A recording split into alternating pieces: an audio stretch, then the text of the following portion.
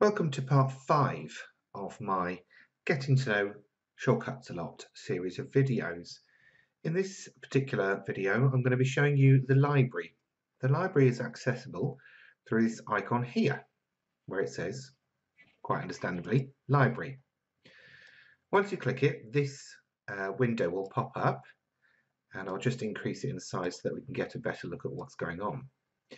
Now in here we've got various things that we can access the second we've installed the software.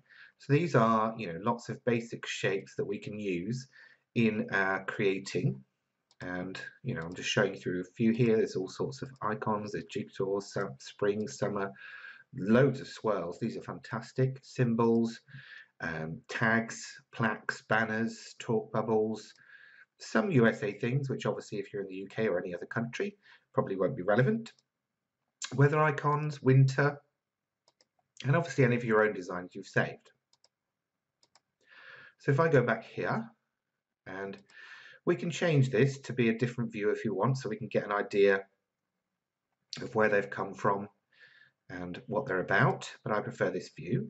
We can also increase the size of these icons if we want to by just increasing this slider here. So if we're not particularly gifted in the sight region, we've got a much better view of what's going on. You can also type in keywords here to search for.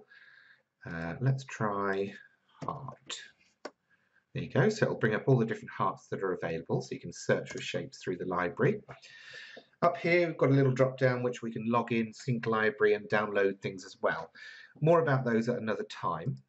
These are great because we can just literally drag and drop these onto our work surface and then just play around with them and resize them and do whatever we want to do.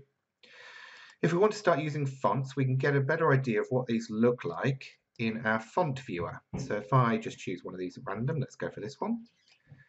And again, I can increase the size if I want to get a better view of what's going on. And I can drag these over and load them up in my font viewer. So that's one way of looking at fonts. It's a great way if you want to sort of see what something's going to look like. So if I choose hot mustard, we can see that's quite a blocky, but fun and comic-y font.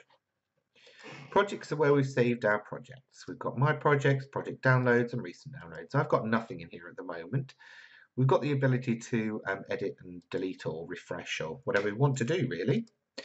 So that is the library. Just a very, very useful set of basic shapes that we can use in our crafting.